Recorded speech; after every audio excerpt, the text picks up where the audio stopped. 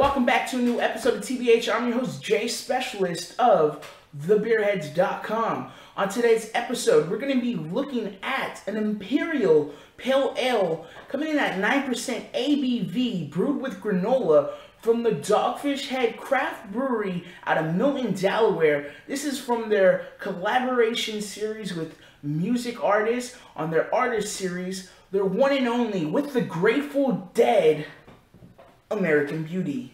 Let's get this into a glass and I'll let you know what I think of this one.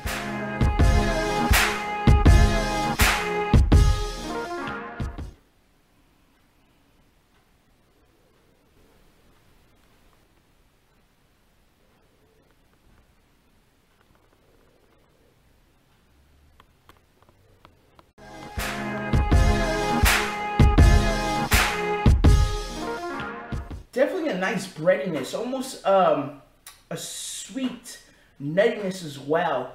That just nice granola props out a nice nutty, bready sweetness. That granola, like a granola bar, it just has that consistency of that sweetness to the nose. A nice amount of the citrus components to this one. Picking up some grapefruit, a little bit of a sweetness in there, some peach notes as well popping out. Definitely a little bit of a nice little hoppy character as well. This is actually smelling pretty nice. It's a decent smell. Not too over the top, not too subtle.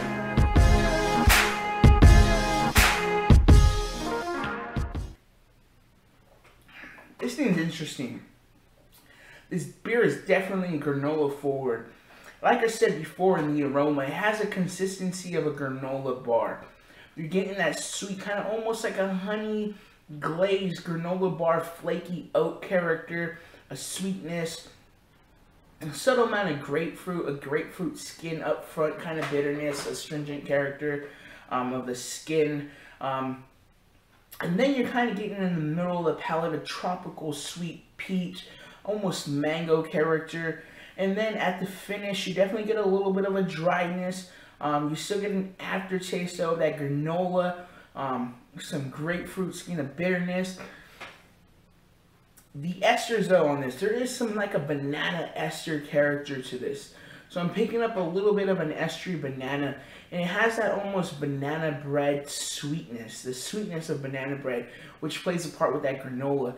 I'm sure they might have not used a yeast strain that has the esters of banana, but it almost has that mixture of a banana bread granola oaty character sweetness to it, and that's what I'm picking up.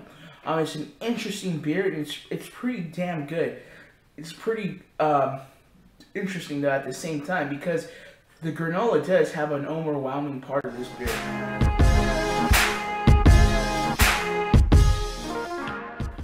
Dogfish Head's Grateful Dead music series, American Beauty, out now. If you can get it, pick it up.